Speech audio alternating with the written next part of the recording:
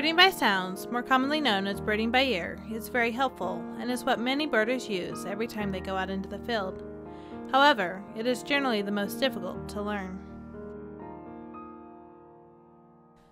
Birds have songs, calls, flight calls, chip notes, and display calls or sounds. Not only do you want to memorize all of them so that when you hear it in the field you can identify it, you also have to learn the subtle differences in the calls between similar species. Songs.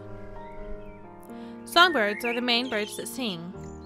Birds often sing as winter is ending and spring is approaching. Birds mainly sing to mark their territory and attract mates. One could say it's their way of maintaining their own space and family so other birds don't steal their livelihood away. People have often thought that only the males sing, but a 2016 study proves that wrong. The study found in a sample of more than 1,000 songbird species from around the world, 64% had females that sing. Female singing is better known in the tropics, but even in North America, nearly 150 songbird species have females that sing. During courtship, male and female northern cardinals sing together and will often match songs, possibly helping reinforce the pair bond or as a warning to others that the territory is already claimed by both a male and a female.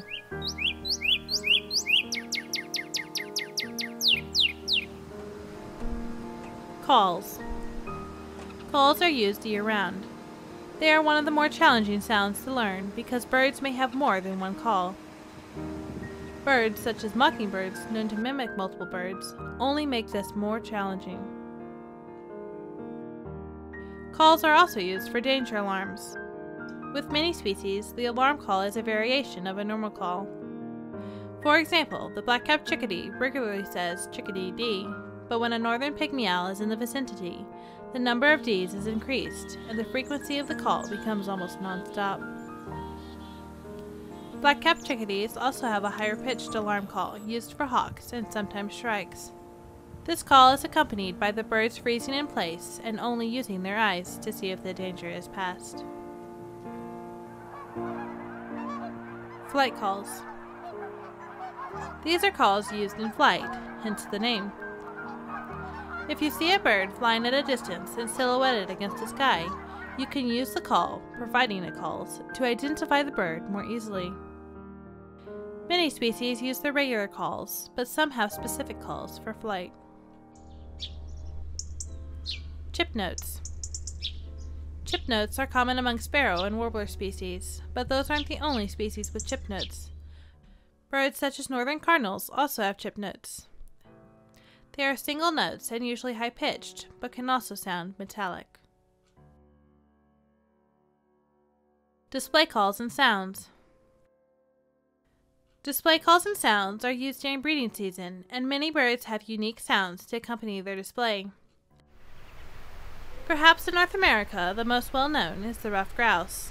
This bird has a display using its wings, commonly called drumming, which is audible to the human ear up to distances of 1/8 to 1/4 of a mile or more.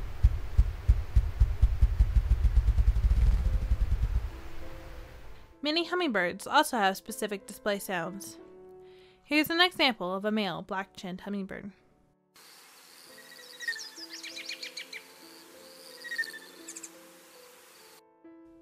Ways to help learn the songs and calls. While memorizing the sounds can be difficult, here are some ways to make that process easier. Recording the songs and calls while you're out in the field. Recording helps tremendously because when you're surrounded by many birds, you often don't want to miss one bird while trying to identify another, and by recording, you can review the sound after you finish birding. This enables you to not only compare and attempt identification later by yourself by listening to the sounds of different species, but it also gives you something you can send to a bird expert if you can't identify it. It also helps contribute to scientific research relating to bird calls if you submit it with your checklist to eBird. Spectrograms. If you record the songs and calls of birds while out in the field, you can use spectrograms for aiding in identification. These allow you to visualize the sounds. This is extremely helpful for identifying similar species, and is sometimes the only way you can tell them apart. While there are many things to learn about spectrograms, we'll just mention the basics. There are 7 basic tones for bird sound recordings on spectrograms: whistled, hooting, clicking, buzzy, nasal, noisy, and polyphonic. Here are some recordings and spectrograms of birds doing these different sounds.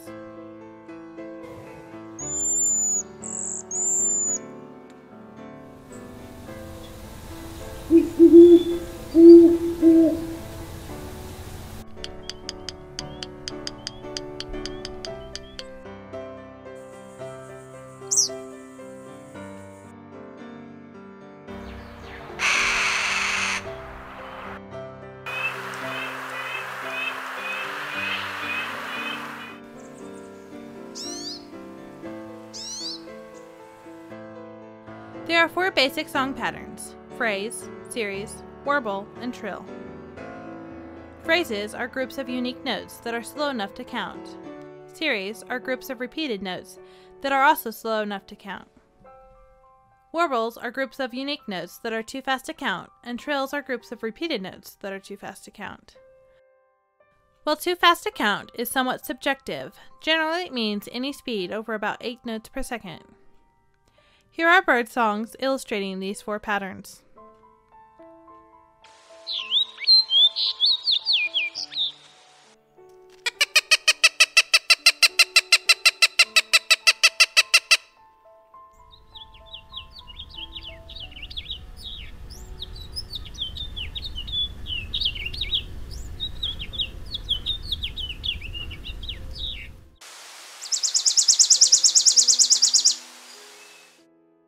Finally, it is helpful to notice differing speed.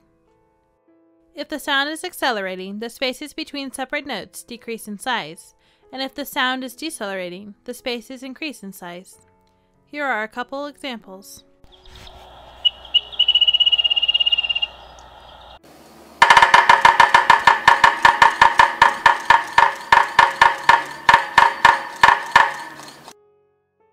Mnemonic devices. Mnemonic devices are phrases associated with different bird songs or calls. Different birders may have different phrases for the same species, but it's all about what works for you. For example, the warbling vireo's message to its insect prey is, "I'll see you and I'll seize you and I'll squeeze you till you squirt."